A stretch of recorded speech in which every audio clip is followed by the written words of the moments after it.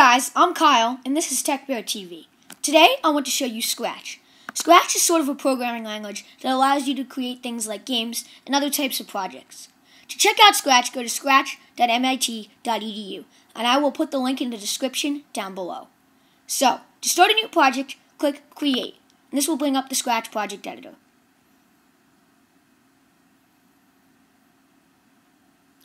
So, this is going to allow me to make the project. Over here is a step-by-step intro, which I'm going to X out, but if you are a beginner to Scratch, I recommend you check this out. Okay, so, this is a sprite. A sprite is sort of a character that can move and do many things. This is Scratchy the cat. He is a sprite. I'm going to add a new sprite.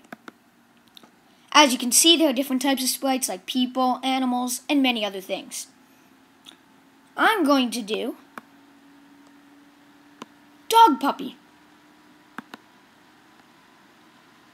I'm going to click OK, and he's going to go into the project. And there is Dog Puppy.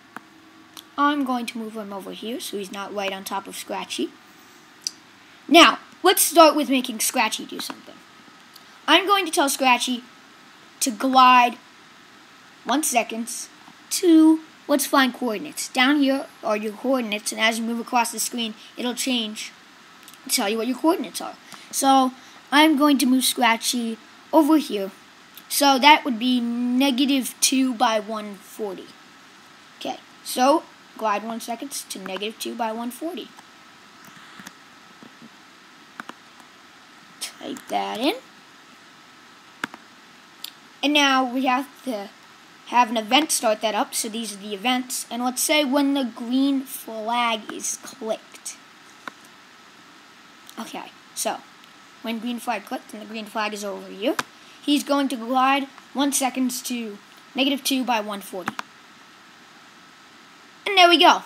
Scratchy glided up. Now let's make the dog puppy do something. So I'm just going to click on dog puppy.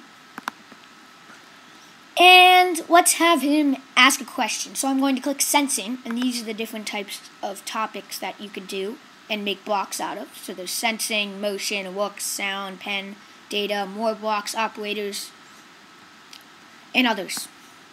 So, I'm going to ask.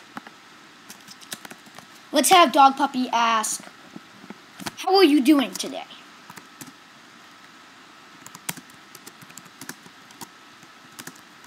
Doing today.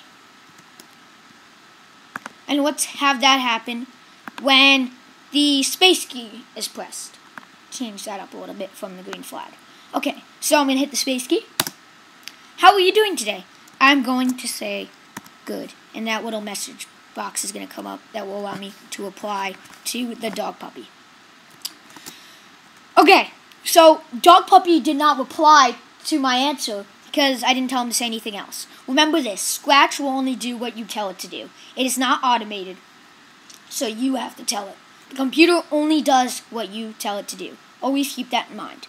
Okay, so let's have him reply by saying, let's have him say hello. Actually, let's change that to that's good.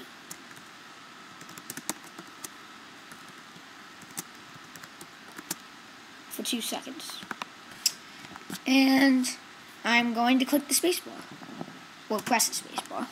And he's going to say, how are you doing today? I'm going to say, bad. And he's going to say, that's good. Okay, so let's go back to Scratchy. I'm going to move him back down. Now let's have Scratchy meow. Because he's a cat, and we want him to meow. So when the green flag is clicked, he's going to glide 1 second to -2 by 140, and he's going to meow. So I'm going to click the green flag. And he meows. Okay. Now, let's see what else we can do. We can change his costume. Why don't we change his costume? So as you can see, we can do different things. We could move him. And we can add color to him. So let's see what we can do here. I can make him a little white there. Get rid of his color there. And now you can see that the color changed also over here. So now, we just adjusted Scratchy's costume. We made him meow. And those are essentially the basics of Scratch. I might do a video in the future that goes more advanced into Scratch, so stay tuned. Remember to subscribe, comment, and if you like the video, click that like button. Peace out, cats and dogs. Peace out.